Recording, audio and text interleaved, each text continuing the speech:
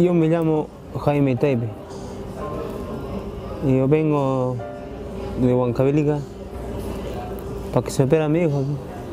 No puede hablar, no come, no es igual. Primera vez con jeringa nomás le mantenían. Neymar is a very active 2-year-old. He's got a cleft lip and palate, which is a congenital problem when in utero the soft tissue and the skeletal tissue does not fuse properly. So there's a gap in the lip and in the palate.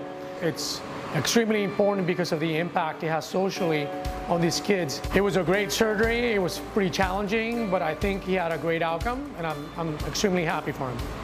At least now, with his cleft lip being repaired, he can blend in with the rest of his society and hopefully achieve his potential. I think the most impact is going to be about how the world will give him a chance.